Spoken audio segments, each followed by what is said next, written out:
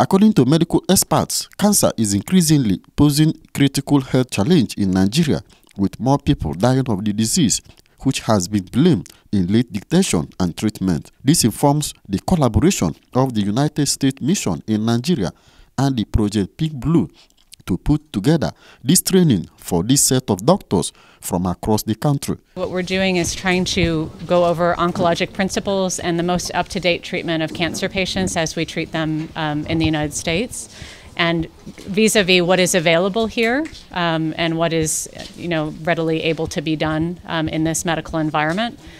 So working together to try to come up with the best solutions for cancer patients in Nigeria. Speaking at the training program in Abuja, the executive director of Project Pink Blue, Runsie Chidebe, expressed worry over what he describes as shortage of oncologists in Nigeria, saying that the training will help equip the doctors on cancer treatment and care.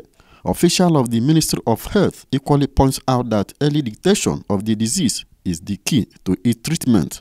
We selected them across the country and actually have all of them here in Abuja to interact and to update their knowledge to what is happening globally, especially since most of the patients we have in the country in Nigeria are diagnosed of stage 3 and stage 4. We don't want this patient to always die in pain. The way to go in the Federal Ministry of Health is that we want universal health care for our citizens in this country.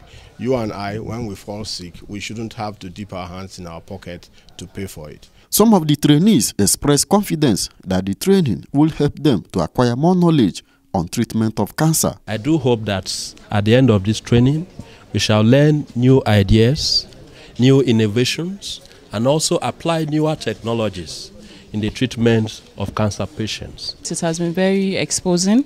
It has been very educating as well. So yes.